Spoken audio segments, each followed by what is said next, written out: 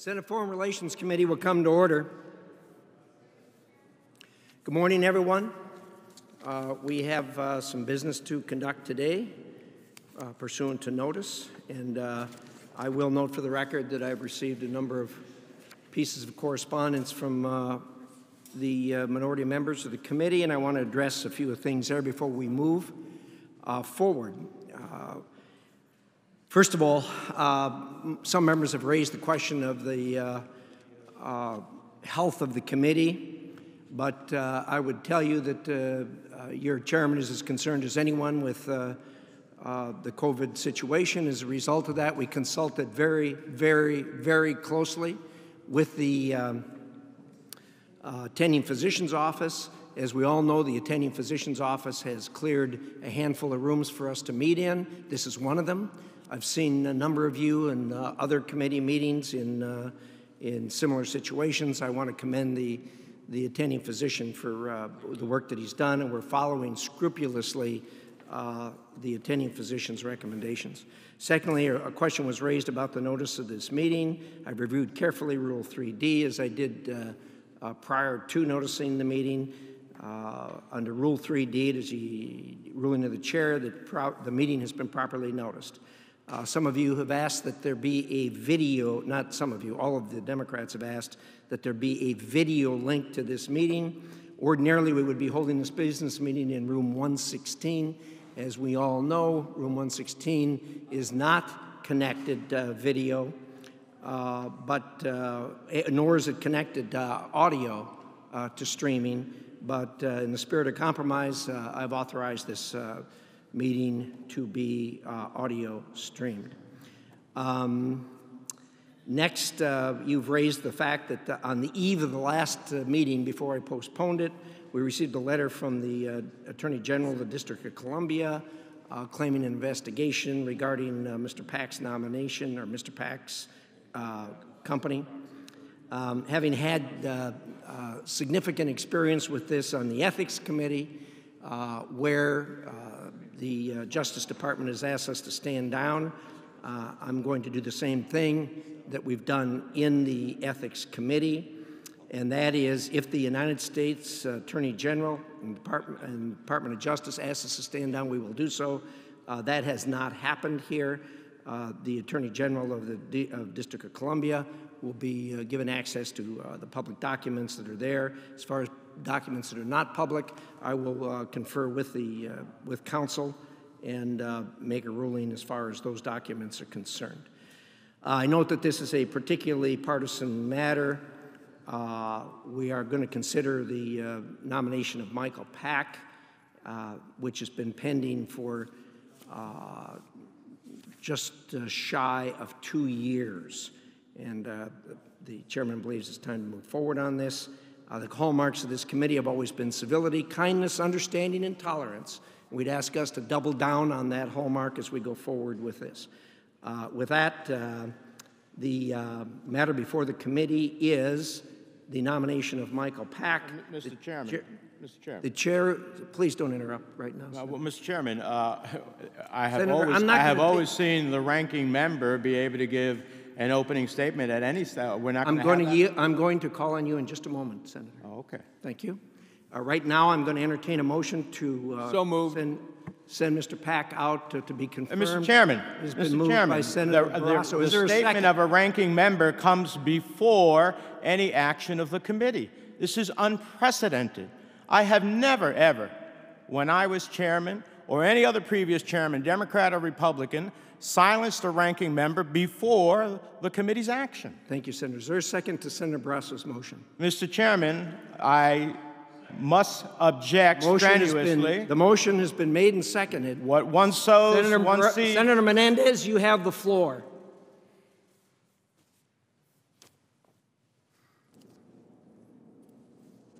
Amazing. I have two preliminary matters that I want to address. As an initial matter, I ask you for unanimous consent to enter into the record of this meeting a number of items related to the nomination of Michael Pack. These materials include letters from all of the Democratic members of the committee to you, Mr. Chairman, letters to former White House Acting Chief of Staff Mulvaney, and current Chief of Staff Meadows concerning Mr. Pack, letters between Mr. Pack and myself, my QFRs to Pack and his responses, and other items. I have a hard copy of each item with me, but in light of the current precautions due to COVID-19, I would be pleased to submit these documents electronically to the Chief. So I ask unanimous consent that they be included. They will be included. Secondly, I'm deeply troubled by the fact, and our discussions with the parliamentarian, the Rules Committee, indicate a totally different set of circumstances, that this business meeting is available to the American people and the rest of the world only through audio. Every other committee that I have been on and that I have observed is conducting its hearings and/or its meetings with video as well as audio stream. If you are deaf, an audio stream does nothing for you at the end of the day. Violates the Americans with Disabilities Act, violates the rules from my perspective. I'm even more troubled by the fact that you've blocked a video live stream despite multiple requests for video, including all 10 members of the minority. For a committee that promotes transparency, good governance, the rule of law around the world, open societies, it's ironic that you as chairman are preventing the public from viewing this meeting. So certainly it's unprecedented. Now, Mr. Chairman, we're facing an unprecedented crisis. We're in the midst of a global pandemic which has taken more than 80,000 American lives, threatens to take tens of thousands more. Across the world, millions of people may die. The international community is banding together to find solutions to this deadly virus. It is in times like these that senators from both parties have put their political differences aside to come together to pursue our best interests, to help give our government the tools it needs to best serve Americans and present a united front to the world. And this committee has played a central role in these moments. In this moment, we should be utilizing all of our collective resources to marshal a strong and effective response on behalf of the American people. We should be holding hearings on how to craft a bipartisan response that will save lives and help restart the economy in this country and around the world. We should be working together to craft bipartisan legislation that will ensure that the United States government is appropriately organized and sufficiently funded to impact the global response to COVID. But that's not what we're doing. This committee has not held any COVID-related hearings, and despite my repeated requests, there has been no meaningful committee consideration of COVID legislation. Committee Democrats have put forward a strong and comprehensive vision. We had hoped to work with you on the COVID-19 International Response and Recovery Act. Since that was not possible, we introduced the bill 3 weeks ago and urged you multiple times, Mr. Chairman, to include it in this markup. Beyond not even allowing it on the agenda, we understand that you may not even be willing to allow a COVID-related debate and amendment process at today's meeting. Mr. Chairman, simply not right. The only way the committee can meet the challenge of COVID is if you lead in a bipartisan way, and we are eager for you to do so. To the extent we were in normal circumstances, the legislative agenda would be a good one. These are solid bipartisan bills, and I have been asking for many of them to be taken up for over a year. I would also urge you to take up Senator Young and Van Hollen's New START legislation. Senator Young, as we recall, agreed to withdraw his bill as an amendment to another piece of legislation at the last business meeting 6 months ago after you committed to marking it up at a future business meeting, and I hope that you will honor that commitment. Similarly, Senator Cardin has been seeking a markup of his bipartisan legislation, and I want to work with you and him to make that happen at the next business meeting, and I know that there are many others on this committee with priorities who wish to see a more active legislative agenda. Now, I understand that it is your intention to pass most of these items on today's agenda in block, and that you may not consider any other piece of legislation that have amendments. To me, that is simply unacceptable. To sit idle for 6 months and then effectively tell members of this committee they cannot offer amendments to legislation, that's not an approach that we can abide by. Finally, Mr. Chairman, in this moment where we should be coming together to fight COVID, We are unfortunately being driven apart by your handling of the Michael Pack nomination. Under both Republicans and Democrats, this committee operated under the principle of comity. That means we did things together. We found common ground, and we resolved problems through bipartisanship. This doesn't mean that we voted the same way on everything, but the chairman respected the role and rights of the minority party. This is the third time that you have broken comity in this Congress. The first two times, we urged you to step back from the brink, and we tried to reach an accommodation that kept the spirit of comity alive, even if only on life support. When I was the chairman of this committee, at the request of then-ranking member Corker, I didn't move my own State Department authorization bill. At the request of the ranking member, and despite pressure from a Democratic White House, I didn't move nominees who I believe were qualified and who I strongly supported. I respected the committee and upheld comity, and I respected the Senate as an independent and co-equal branch of government. And I was not alone. On a bipartisan basis, Democrats and Republicans alike carried on the best traditions of this committee. Corker, Kerry, Biden, Lugar, and so on. They all respected comity, and they did it because it was right. They did it because it was effective. And they did it because when we work together, American foreign policy is stronger. But now, Mr. Chairman, you're ending that bipartisan legacy.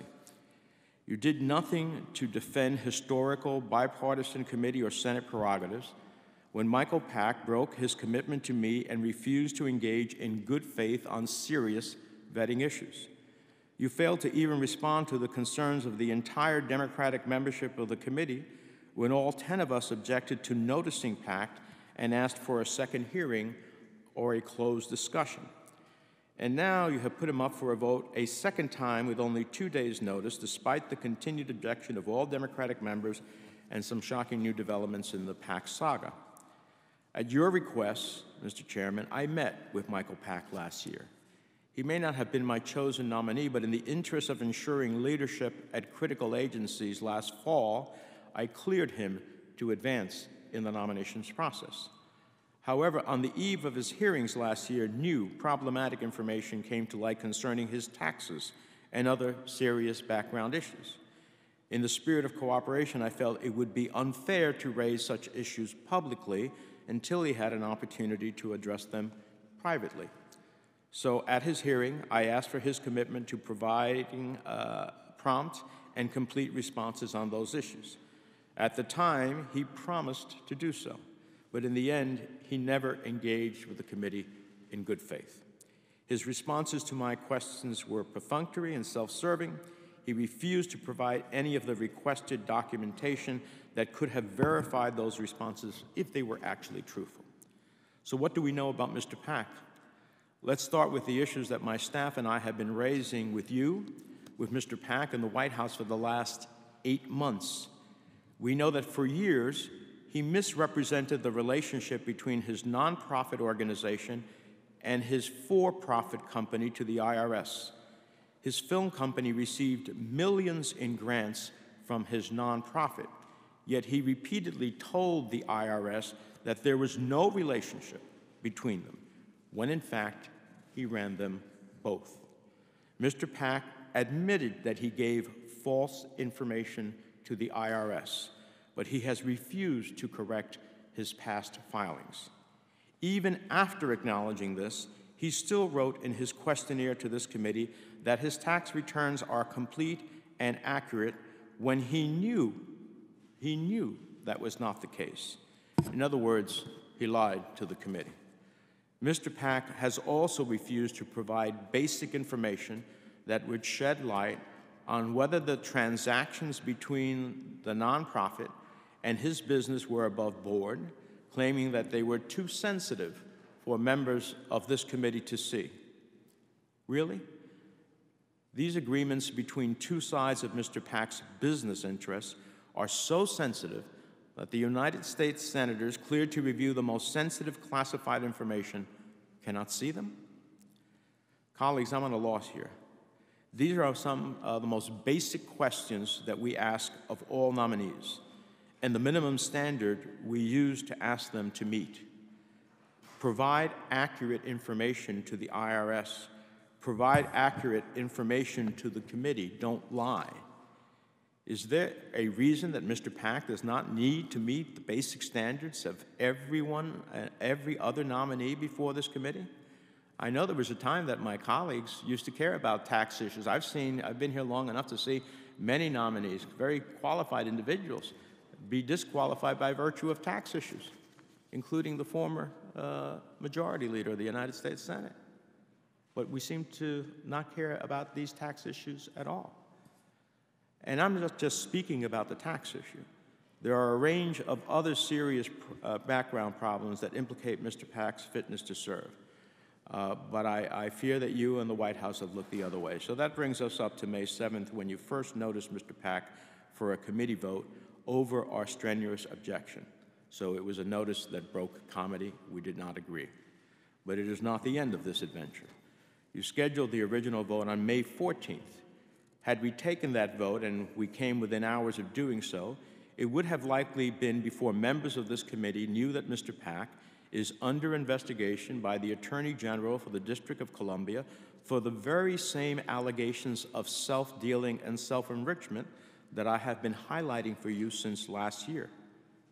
Just think about that. You almost had the members of the committee voting on a nominee only to learn hours later that he is under investigation and subject to subpoena issued by the lead law enforcement agency in the very jurisdiction in which the Senate sits. And not only is the D.C. Attorney General's office investigating Mr. Pack, it has reached out to ask us for the committee's assistance. I have made it absolutely clear publicly and in communications with you and the Senate Legal Counsel that we need to cooperate with this request, this committee and the Senate as a whole. We owe it to the American people to be transparent and promote the rule of law. So I was stunned and saddened to see that before the Senate Legal Counsel even had an opportunity to respond, to provide us guidance, and before we had an opportunity to jointly engage the D.C. Attorney General and learn more about the investigation, you rescheduled the vote on Pack, and you did so with only 2 days' notice. So I have to ask, what could possibly be so urgent about Mr. Pack that this single nomination, that we are so desperate to move him forward? You have stated that your standard for nominees with serious vetting problems, nominees that would have previously never been submitted to the Senate or received a committee vote, is to gather all the information and then get it to the public and let the chips fall where they may. But we haven't even lived up to your own standard. We simply don't have all the information on Pack. So I ask my colleagues on both sides of the aisle, why are we doing this? Why are we voting on a nominee who has not been honest with the committee? Why are we voting on a nominee who has not been honest with the United States government? Why are we voting on a nominee who is the subject of an investigation for unlawful self-enrichment? Is this really the person you want running a U.S. government agency with a budget of almost $1 billion? And what does this say to the American people? How can they trust this committee? And what should they have faith in that Mr. Pack will not use taxpayer dollars for his own benefit? At this point, let me raise one conspiracy theory circling around the internet, a conspiracy theory that sadly may very well be repeated at this meeting. It goes something like this. The chairman had no choice but to schedule a vote on Mr. Pack because the pending investigation is quote-unquote politically motivated, as evidenced by a letter from me to the D.C. Attorney General, and that the D.C. Attorney General is only investigating Mr. Pack because I asked him to do so. So colleagues, please. I did write to the Attorney General. I did so 8 months after Mr. Pack's suspect business practices were exposed, not by me, but by the so-called mainstream media, CNBC, hardly a liberal bastion. I did so 8 months after Mr. Pack committed publicly to answer my questions about these allegations and then promptly refused to do so. I did so 8 months after repeatedly asking you and the White House to address these allegations.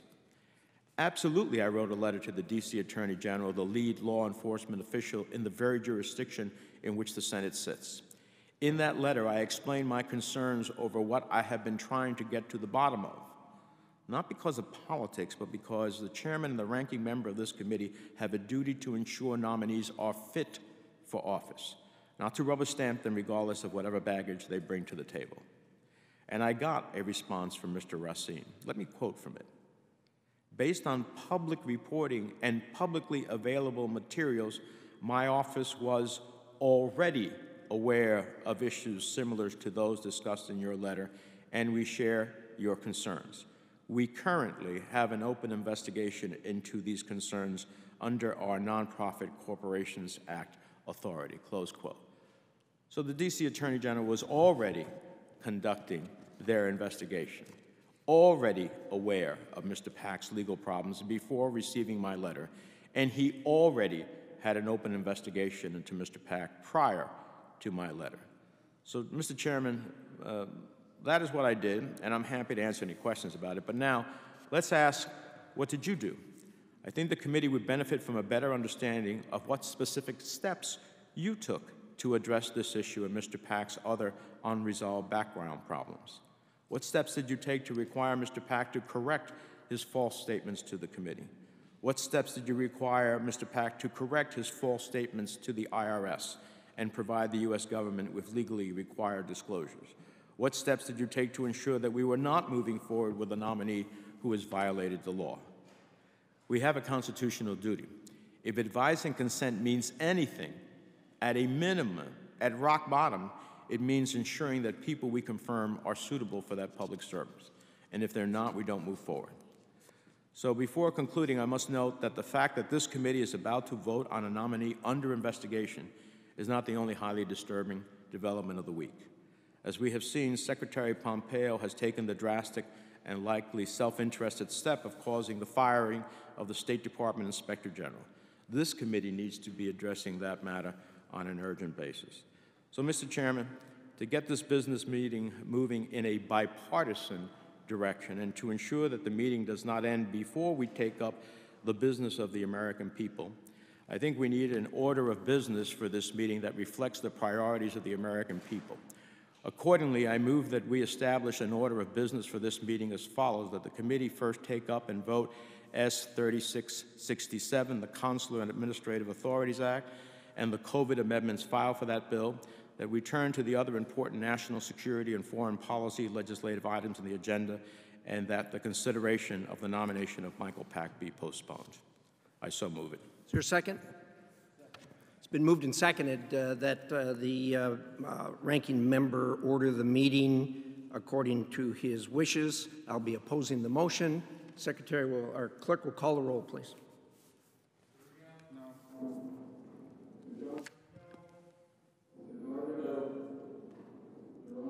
No by proxy.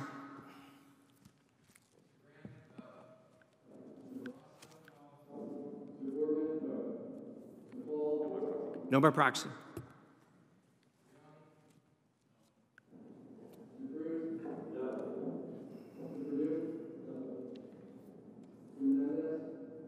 Aye. Aye.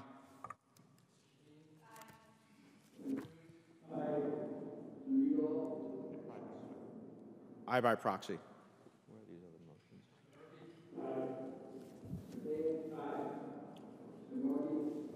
Aye by proxy.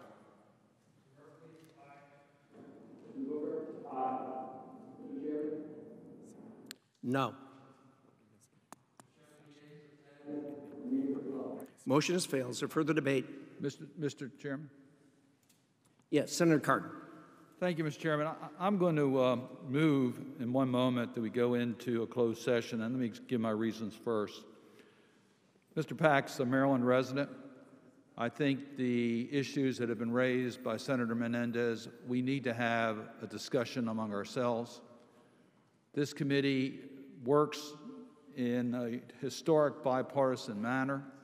I think it would be extremely healthy for us to have a private discussion before we act on this nominee as it relates to this nominee and the process that's being used that has the Democrats really so upset.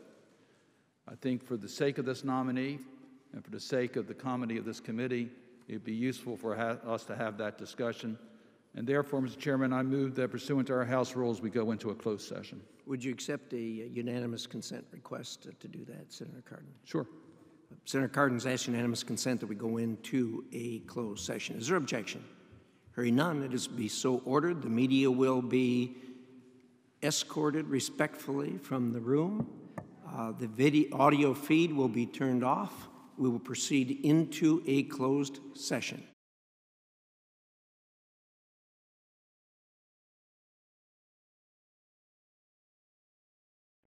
We have been rejoined electronically.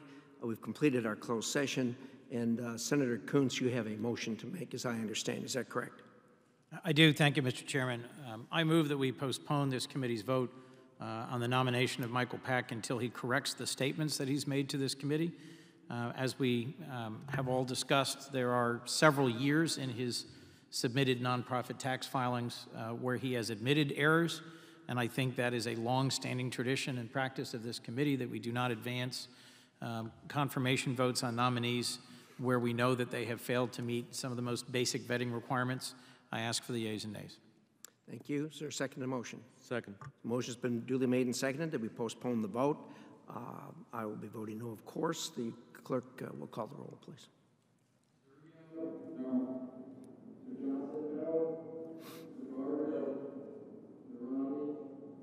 No by proxy.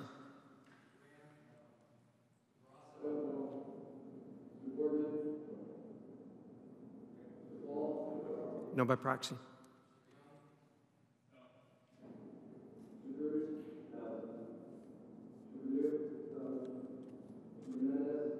Aye.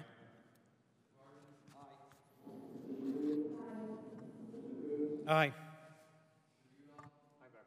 Aye by proxy.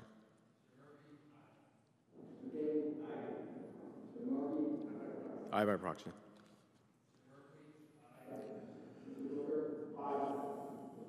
No.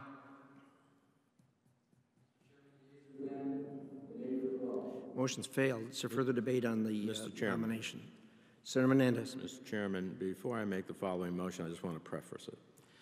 The reason I'm about to make this motion, which is to postpone the committee's vote on the nomination of Michael Pack until Mr. Pack corrects his tax filings with the IRS and provides evidence of such to the committee, is that from all of the documents that we have reviewed, it appears that Mr. Pack transferred nearly $4.3 million from his nonprofit that he totally controls to his for-profit company, which he totally controls.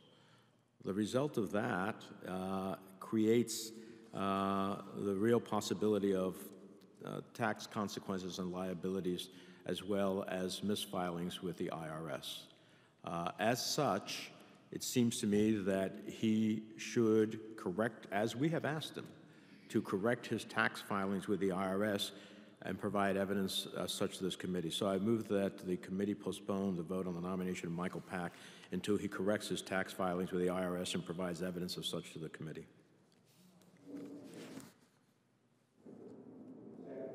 There's been a motion made in a second.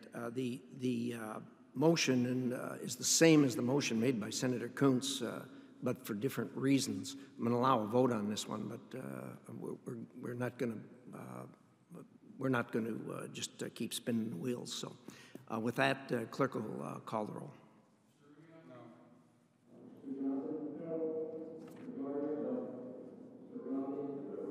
No by proxy.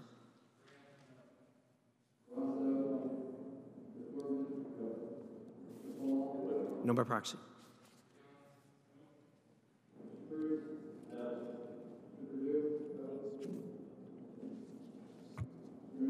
Aye.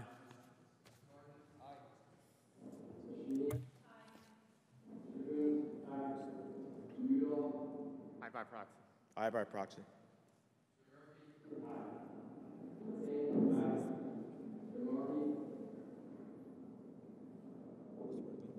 Aye by proxy.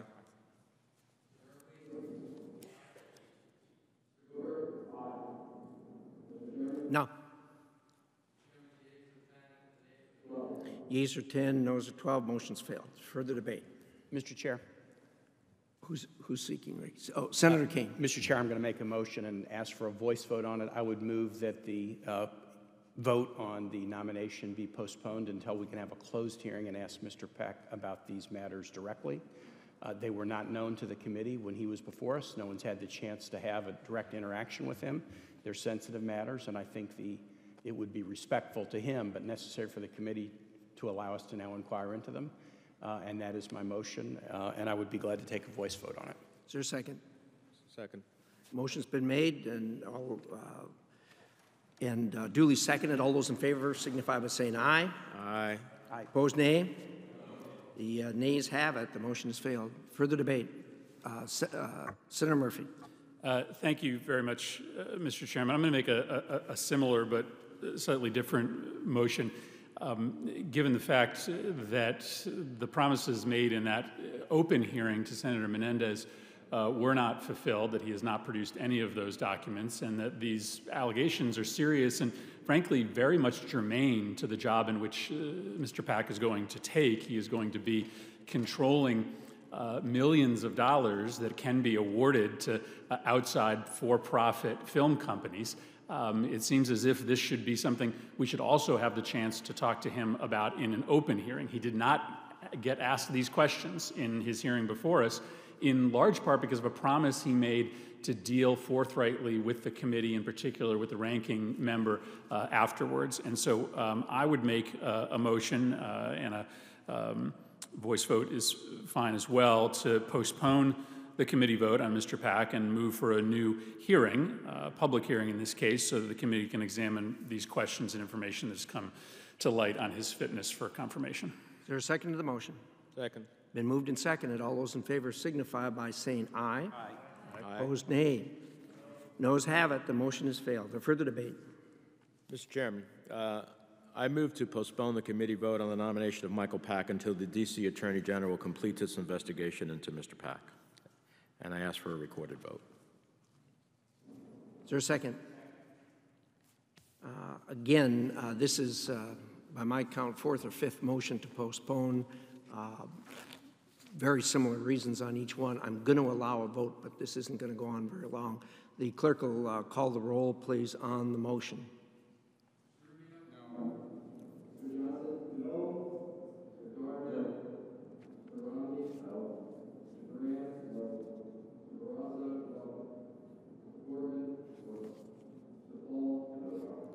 No by proxy.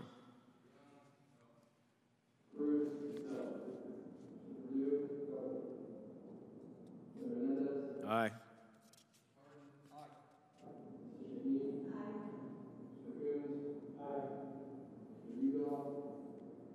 Aye by proxy.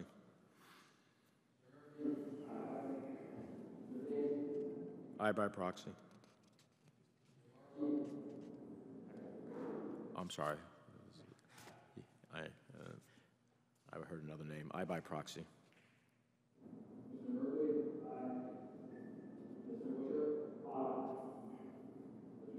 No.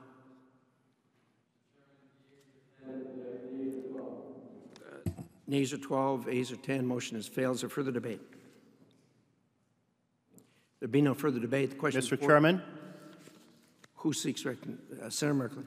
Mr. Chairman, I move to postpone the committee vote on Michael Pack until we receive determination from other relevant jurisdictions as to whether he is subject to other investigations. This could be relevant in California, in Maryland, or even under federal entities, and it's important to have that information before we proceed. Is there a second? Second. Okay. This is the last motion I'm going to accept on postponing it. The motions are getting dilatory. I want to give everybody the opportunity to have it, but this is, by my count, fifth or sixth motion we've had in this regard. So, given that, this will be the last motion to postpone. Everybody vote appropriately. The clerk will call the roll.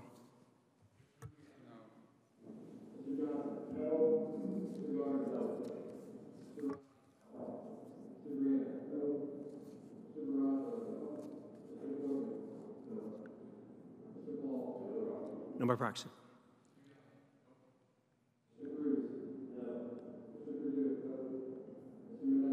Aye.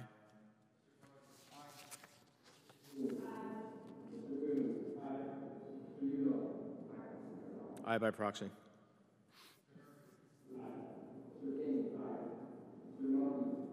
Aye by proxy. Aye. No.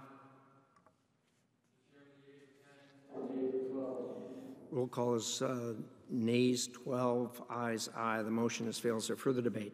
Mr. Chairman, Senator Menendez. I have one more motion to postpone the committee vote. These postponements are for different reasons, I would note to the chair, on the nomination of Mr. Pack until he provides information regarding the contract between the nonprofit Claremont Institute and Mr. Pack's for-profit fill company, Manifold Production.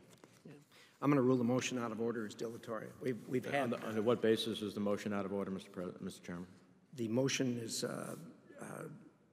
out of order because it's dilatory. We've had 6 or 8 motions on that. So is there further debate? There's been, Mr. Chairman, with all due respect, there's been no motion that specifically asks that the postponement of the nomination be contingent upon the nominee providing contract information between the Claremont Institute and his for-profit company, Manifold Production. Senator, I will allow one more vote so long as everyone who wants this postponed will state their reasons and we can vote for them all at one time. This is the last vote we're going to have. It is dilatory. Mr. Chairman, Senator Rupert. perhaps this question is a parliamentary inquiry of the clerk. Is there a count now of how many votes we've taken on a motion to postpone? I don't have a complete clerk. Do you have a?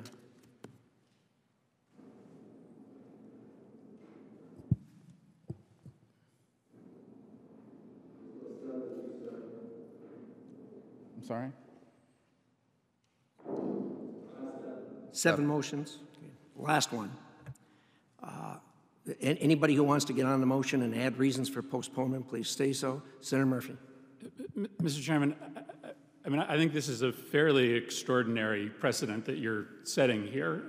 You're suggesting that 7 motions that have taken a grand total of 15 minutes are dilatory in nature and now robs from rank and file members the ability to make future motions on a nomination to head an agency that controls a $750 million budget. Just because they fail doesn't mean that they are necessarily dilatory or out of order. What's to then stop the chairman from preventing our ability to call amendments on legislation if a series of our amendments fail and postpone the passage of the legislation? Had we been here for 4 hours, maybe I could understand a decision by the chair to order motions ceased because of their dilatory nature. But by my count, this has taken about 15 to 20 minutes. And I don't know, as a rank and file member who wants the ability to offer motions and amendments, I just really worry, and I want to put on the record my concerns about the precedent that's being set. I understand that you do not like these motions, but I don't think you can suggest that they're dilatory given the amount of time that they've taken. Well, Senator, you should note, first of all, there's been 7. Secondly, all seek the same relief. And thirdly, the vote has been exactly the same on all of them. Now, I think it's fair that people have their say. The senators made a motion to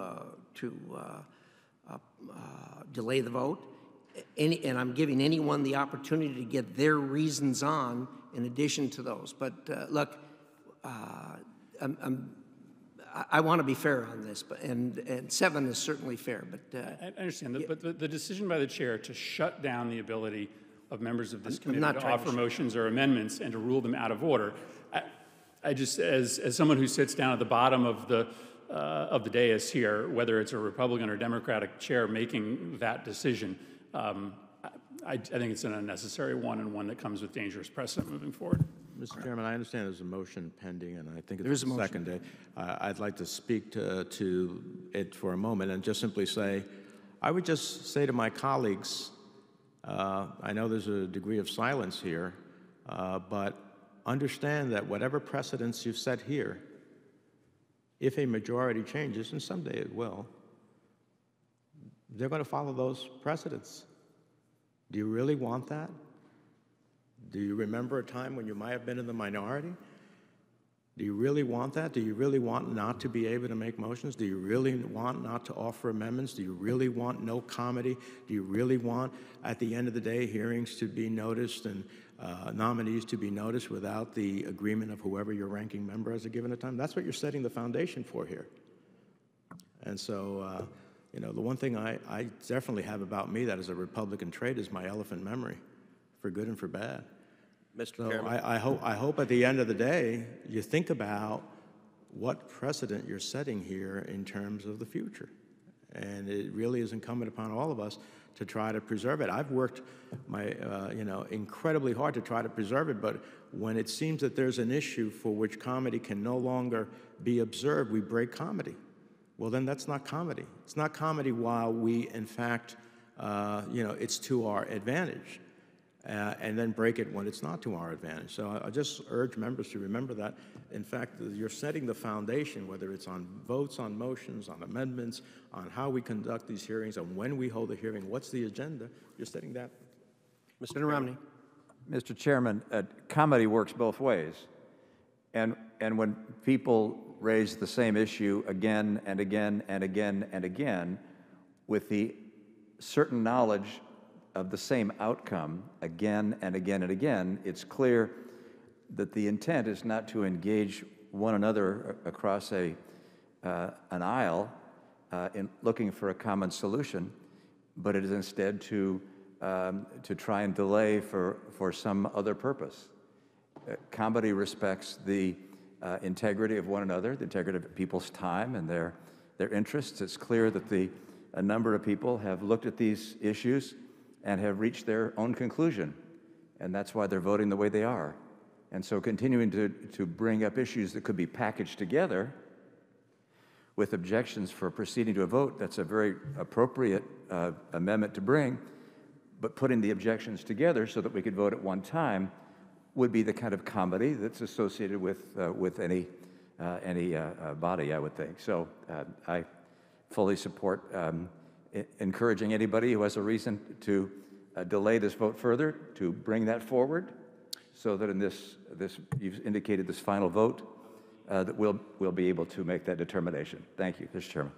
Thank you, Senator Romney. Also on the matter of comedy, let me state in the record, and I think I've said this publicly, and I'm going to say it again. The first time I met with the ranking member, we talked about how to run the committee and to do it with comedy and to try to get along. I was informed by the ranking member that his view of comedy was that any time that I wanted to put something on the agenda, that he had the opportunity to veto it. I indicated I wouldn't agree to that. This is my 40th year in a Senate, including both state and federal. Never heard of the fact that the ranking member could actually run the committee by taking something off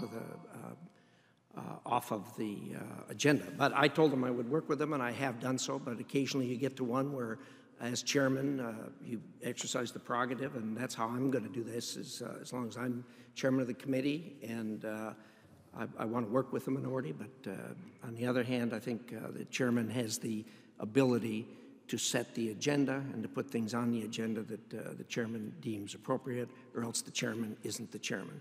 Mr. So Chairman. in any event, I want to continue. Senator Cruz. Mr. Chairman, several of the members from the other side of the aisle have suggested that not allowing them to make an infinite number of dilatory motions is the same thing as denying amendments on substantive legislation. And just for a point of clarification, those are completely and utterly different. If we were taking up legislation, I would strongly support any member's right to offer amendments, even if I disagreed with the amendments, that you have a right to offer an amendment and have it voted, and assuming they were substantively different amendments, to continue offering amendments and get a vote on that. In this case, we've had now 8 votes on the identical motion, delay the vote. We understand now that the Democratic members of this committee want to delay the vote. We voted on that 8 separate times. A number of people around this table have tried cases in a court of law. If you stood up in a court of law and made the same damn motion 8 times in a row, and it was rejected 8 times in a row, and if you kept doing it, you'd be held in contempt.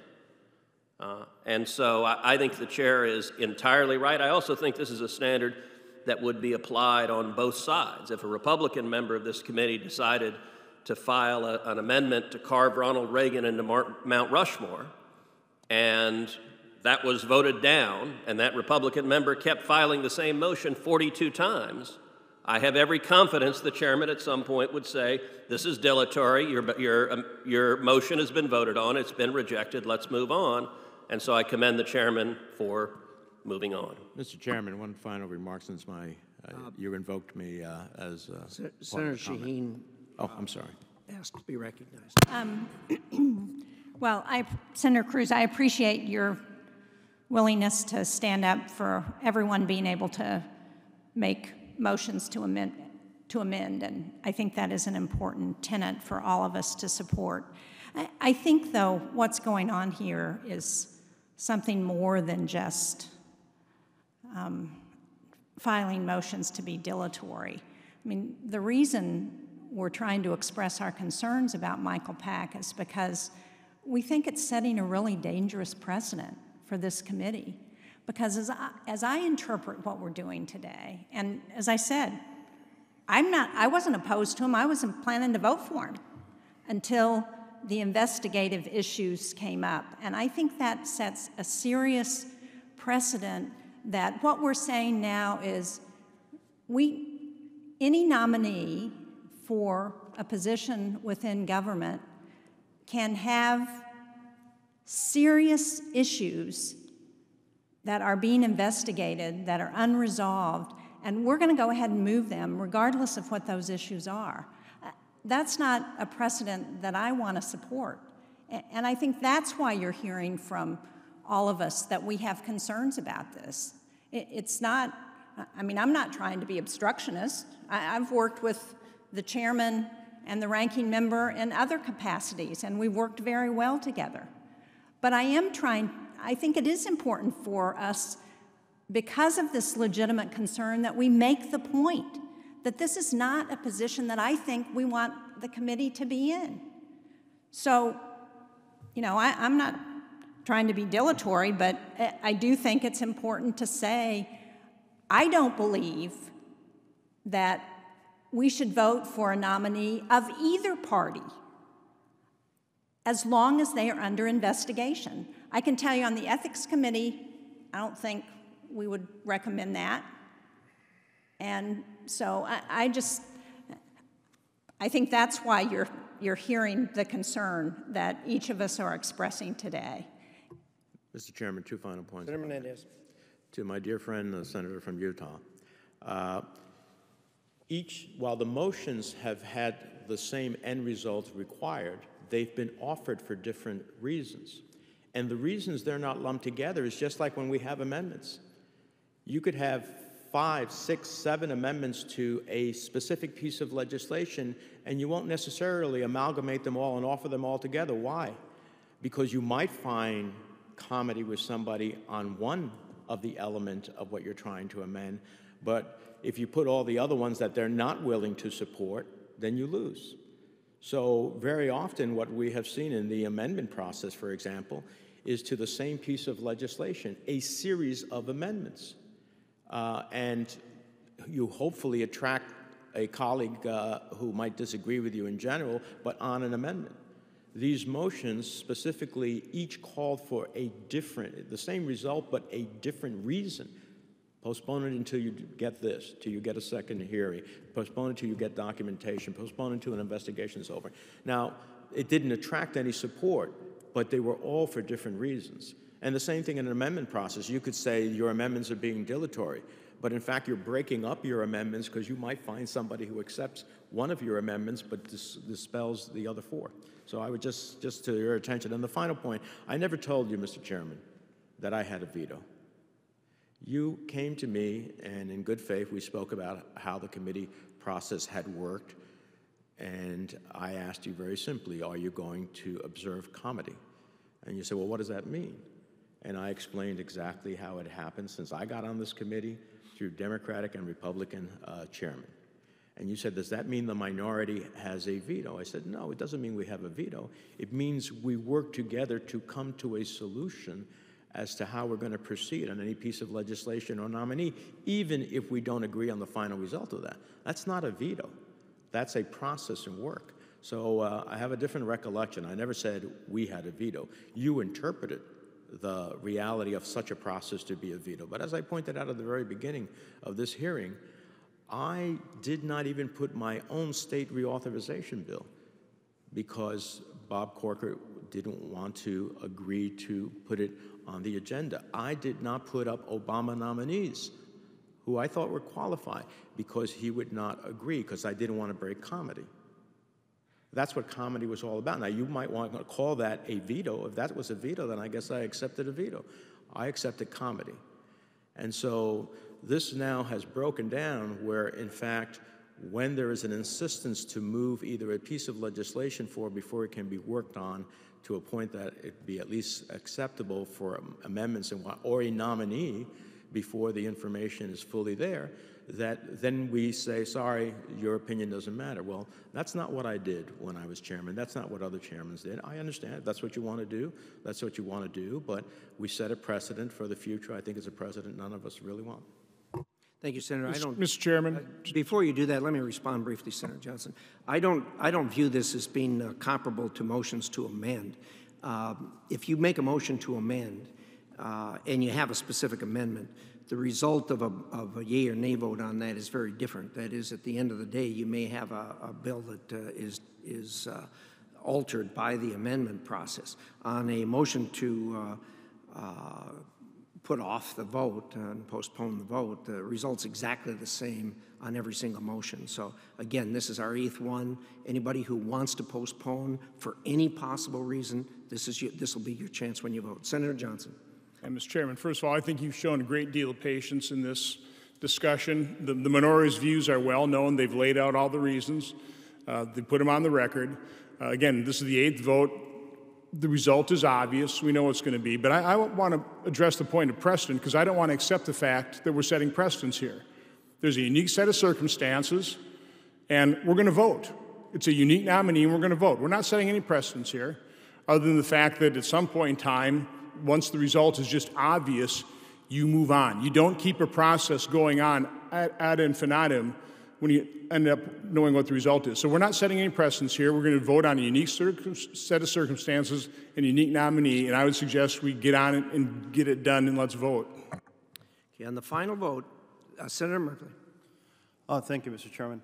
I can't agree with my colleague who says no precedents are being set. We're examining the question on whether promised documents were delivered, and they have not been, and we're saying it's okay to go forward if the committee affirms this nominee. We have a nominee under investigation for potentially criminal conduct. This vote does set a precedent that the majority of this committee may be saying, if they vote in affirmative, that's okay. We have other key pieces that have been raised in these different amendments. Each of those is a serious and separate issue that would be addressed separately. If the vote was that he needed to correct his tax filings before we considered him, that is different than whether or not he needs to provide key documents. It is a different path that's being laid out with each of these amendments. But no one can accurately say that this is not setting new ground for this committee that will affect the future. Thank you. On the final motion to postpone, the clerk will call the roll.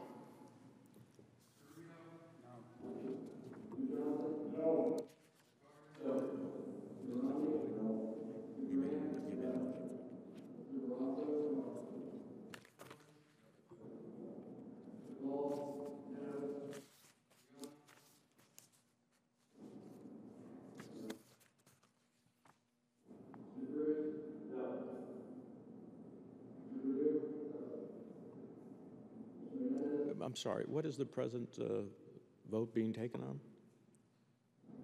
What is the The motion is to postpone the vote. Oh, aye.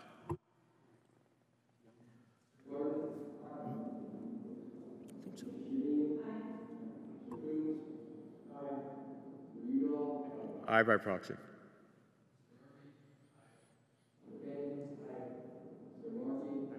Aye by proxy.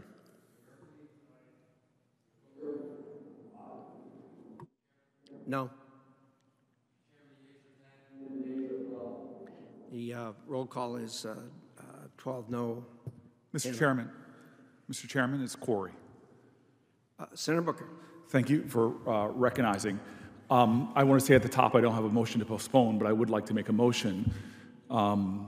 This is one of my favorite experiences as a senator because this is the committee where we have just tremendous bipartisan work, and I'm really proud of a lot of the work I've done, and I know I'm the least in seniority here, and I've just been grateful for the relationships that I've deepened with members on both sides of the aisle, and this is a very disappointing moment for me because I do think that there's a precedent being set. And I'm wondering if maybe as a default, or at least as a consolation to the good faith comments by the minority, some of my members here have expressed that they were prepared to vote for this person, but for the controversy, and I think it's hard to say that this is not a controversy. Many of us have been involved in nonprofits. The fact pattern here, to me, is disturbing at the very least, and suspect at the very least. And I don't think it actually is a modeling the ethics of people on both sides of the aisle.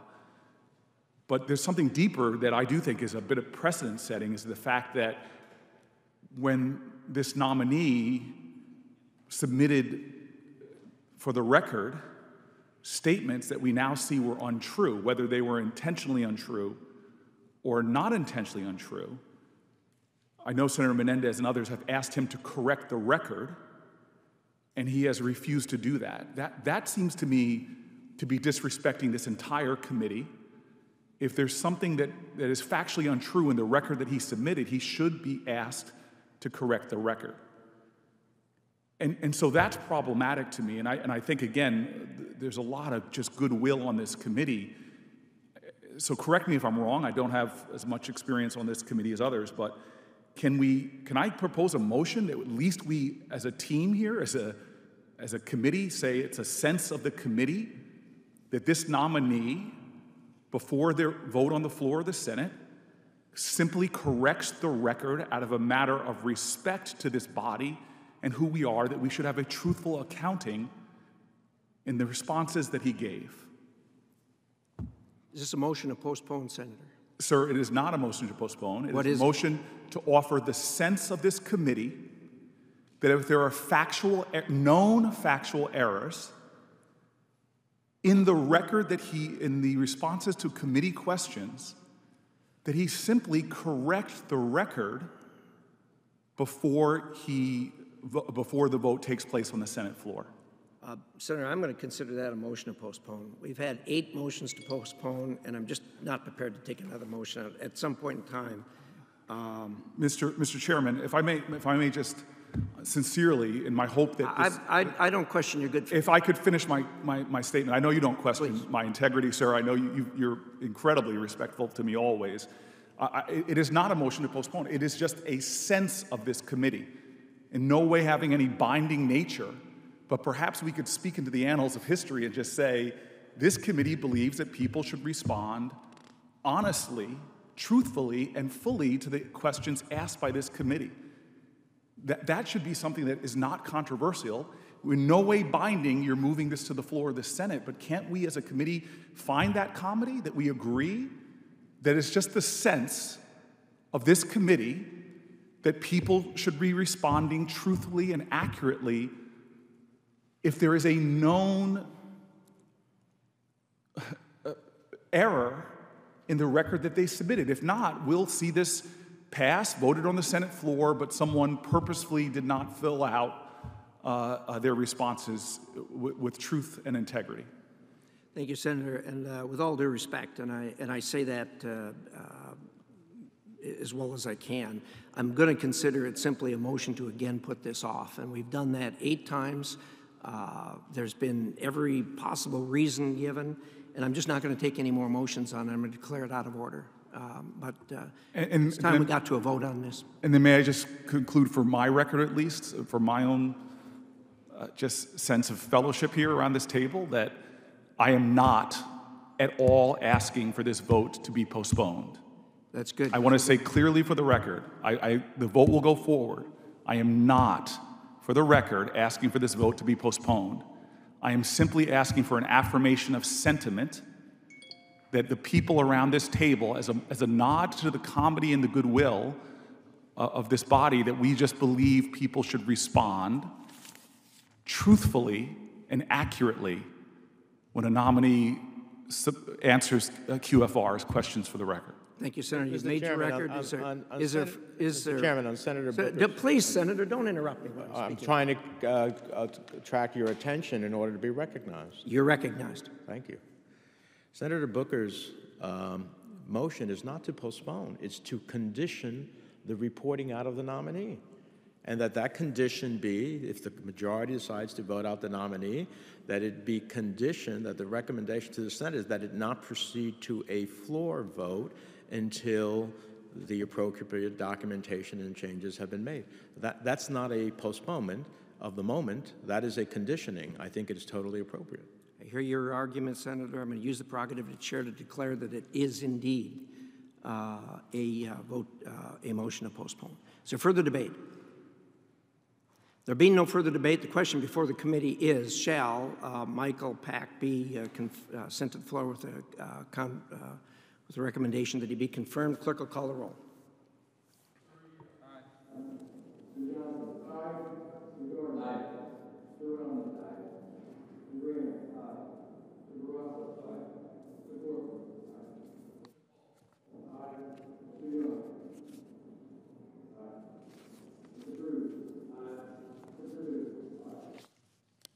No.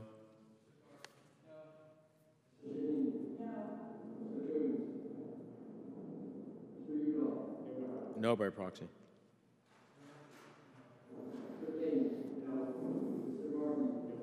No by proxy.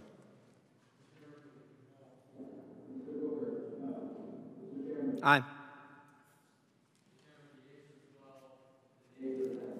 The motion has passed on a vote of 12 to 10, and Mr. Pack will be sent to the floor. I will sign the document.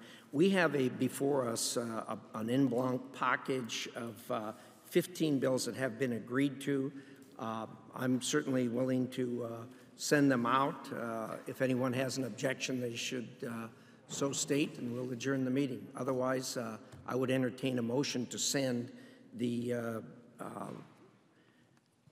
en banc package out and as amended by the amendments that have been identified in that list.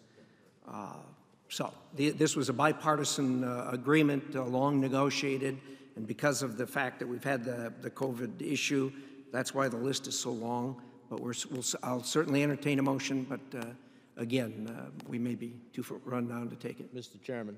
Senator Menendez.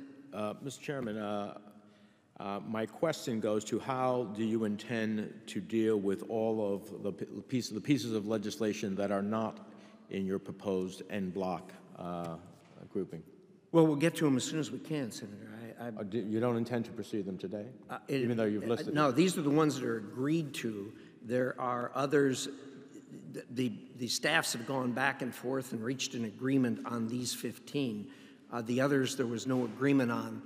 We have a vote starting in about 1 minute, so I don't intend to take them up today, but I do intend to have a business meeting as soon as we can to take these up. I know you have legislation, others have legislation. We've got some really important things. I'm anxious to get to a discussion of the COVID situation. It's right in our wheelhouse, it being a global problem, but we just can't do it today, Senator. Well, Mr. Chairman, I would just say, I see that you noticed them, so I understand the en bloc ones, but it was my assumption and other members who prepared amendments that they were going to move forward with calling up the non-en bloc pieces of legislation and then letting members offer amendment and then creating final votes on that. So even though you noticed it, you're not going to pursue them today? We're out of time, Senator, number one. Number two, well, we could return after the vote. So it is not my intent to block any amendments. I want people to have the opportunity to call up their amendments, to debate the amendments and vote on the amendments. But these 15 have no amendments and other than amendments that have been agreed to. And so I have this here. But look, I'll proceed how you want, but we're out of time since we do have to. Mr. Chairman, so I just... Senator Carter. And I'm for the 15, and I'm glad we can move them forward. I'm very disappointed there's some others that we're not going to be able to move, where I think there's broad consensus, and if we had more committee time, we would be able to get them done today. It's been a long time since we've had a business meeting. I wanted to have some discussions in regards to some of the issues that are not on the agenda, and I've talked to you about that. I just think now it's going to be at least 2 weeks before we have another business meeting. We're not going to be in next week. Some of these issues are very timely, such as what's going on in Afghanistan and what's going on in Cuba. These are not inconsequential areas of concern. I would just ask the chairman to consider a time that we can have another business meeting and not be subjected to one member blocking us from being able to take up a bill, where even when we take up the bill with one member not being in total accord, usually by the end of the business meeting, we have total consensus. And we're not going to be able to do that today because of lack of time. I share your frustration.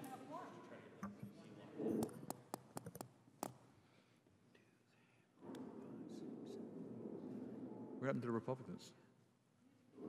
I have 12 members in the room right now.